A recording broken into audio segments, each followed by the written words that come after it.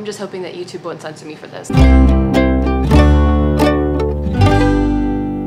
Hello and welcome to our life. It is Sunday morning here in Brooklyn, and I am about to run out the door for a little drag rehearsal with some buddies, while these two are gonna hold down the fort with Jeremy and keep wedding planning a little bit. This is my broy little outfit for the day. Well, let's get a move on. It's been so nice and crisp the last few days here in Brooklyn that I almost thought we had entered fall, but I'm afraid that was just fake fall because now we're back to 90 degrees and humidity, but we're gonna power through. Had a short and sweet rehearsal in Maria Hernandez Park. Now I'm gonna stop by a very cute little vegan deli, grab some lunch for me and my baby, and head on home.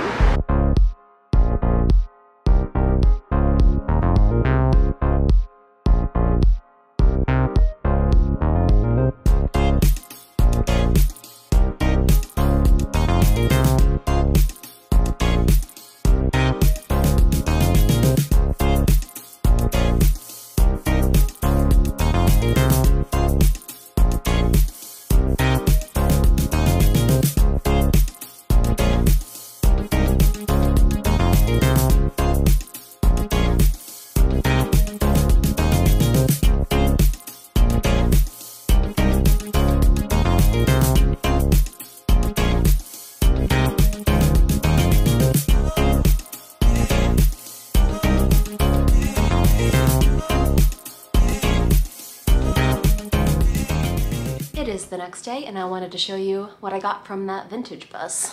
Look at this cute little skirt. We love this sweet little flower pattern.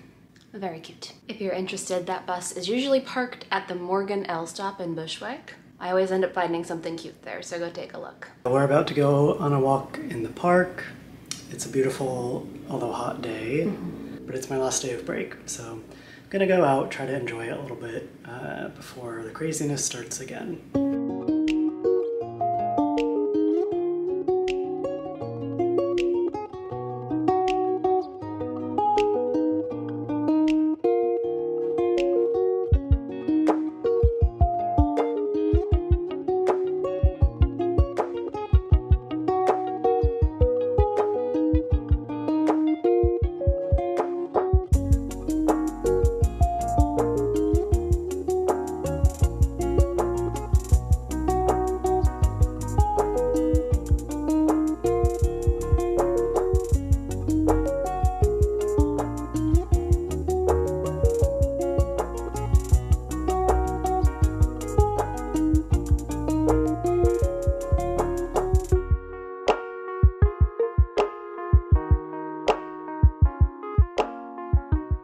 Good morning. It is honey mask o'clock. My skin decided to start freaking the f out a couple of months ago, pretty much right around when I started vlogging, which is inconvenient timing since we're getting married in a couple of weeks. So I've been trying out different products and solutions, and we've mostly gotten things under control. But one of the many things that I've been trying out this summer is Manuka honey masks. I can't entirely remember who told me that this was a thing, but the internet has confirmed it, and I just happen to have this little container of Manuka honey in our cabinet that my boss actually got me back when I had COVID for the first time, and I never got around to using it for its intended purpose, but here we are. This particular brand is called Manukora. Apparently you can't do this with just any honey that you have lying around, so you might want to Google that before you attempt this. And apparently this little number here is significant and a good marker of whether you actually have Manuka honey or not. That would be the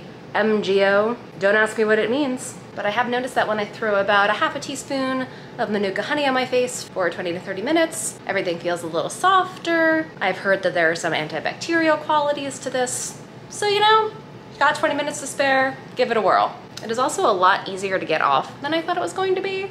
You'd think honey would stick around for a while, but it comes off very easily with warm water. So, that's my questionable skincare tip for the day. But while I sit around with this honey on my face, we thought this would be a perfect time to order our wedding invitations. We have just about decided on the date and venue for our more traditional, more formal wedding ceremony and reception that we're going to have in the winter. Spoiler alert. And we're excited to share those details with you in a little bit. It is done. It's a little bit later, and we're gonna get some dinner going. Today is Lee's first day back to classes for the doctorate part of their nursing program. So I'm going to make one of their favorite vegan pasta dishes, which is a chipotle pecan pesto pasta dish. I just tried to say that like 5 times.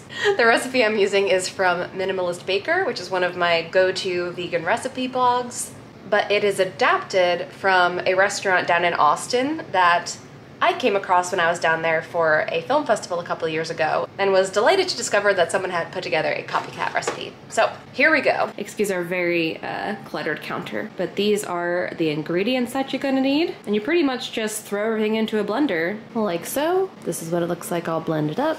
And this is what it looks like when it's done. For good measure. Gonna hang out and eat our pasta and watch other people's vlogs. We got some acidity, we got some heat, we got some sweetness. The trifecta. We'll see you later. Good morning. It is Thursday, which means we are officially 1 week out from our City Hall elopement. And as such, I figured I would show you what I am going to wear that day. We're gonna do a little elopement fashion show for you. And we're going to do it with my pimple patches on, because that's where we're at today. Excuse me, my eyes are up here. I'm just hoping that YouTube won't censor me for this. But this is the first piece of our outfit. My City Hall dress is backless, so I had to find a boob containment system to accommodate that. And this is what the internet provided on that front. The VBT rabbit bra. Let's see how it looks in the dress. The next piece is, of course, the dress. I'll back up so you can see the whole thing. I saw this on Reformation probably like a year or 2 ago, and they actually discontinued this pattern in the meantime. But that is what Poshmark is for. Like I said, the back is totally open, so you can see all of my tattoos, or at least most of them. And here it is with the shoes. I found these at Buffalo Exchange. The brand is Bamboo. And I love the super feminine top with a slightly tougher boot. Feels very appropriate. I'm not entirely sure what I'm doing for jewelry yet. Can't really do a necklace because my neck is sort of covered. But I have some earring options. First, we have this asymmetrical set. I honestly can't remember where they came from. It's probably ModCloth or something. The other option are these gold hoops. And I'm pretty sure these belong to my best friend's ex-girlfriend, which is very gay, and we love that. So those are the 2 options I currently have, jewelry-wise. Let me know if you have any thoughts or other ideas. What do you think would look good? Oh, and of course, who could forget this guy? Never did a little engagement ring reveal. But here it is. Lee's dad Al actually found this in a box of costume jewelry at an estate sale. But he has a good eye and knew that it was not costume jewelry at all. This dates back to 1918, which is pretty cool. And crucially, we got it for free, which we love. My God, my knees. So that is the City Hall vibe. This next look is for the elopement reception party we're throwing at our favorite gay bar. Oh, tripping over cat toys. This might be my favorite look of all of the looks that I've put together for this. Not that I don't love all of them, but I mean, these shoes are from Bushwick, which I think is Zara's little sister brand. The corset top is also Reformation. The blazer is Veronica Beard by way of Nordstrom Rack, which means I got it for 75% off, which is great. And then these pants are from Rose Cut Clothing. These came into my life because Lee follows an Instagram that tracks all of the outfits that Phoebe Bridgers wears, including the custom suits that she and the other members of Boy Genius wore for their Rolling Stone cover shoot where they were playing cowboys. So originally we wanted to see where those suits came from, and it turns out that they were all custom designs from Rose Cut. But luckily, Rose Cut also has a few ready-to-wear items that you can buy on their website, and thus these came to be. I already showed you this choker earlier, but this is from an Etsy store called My Heart and Armor. I think it is super pretty. And again, best friend's ex-girlfriend's earrings. I will probably end up taking the blazer off pretty early on in the day because it's supposed to be like 80 degrees.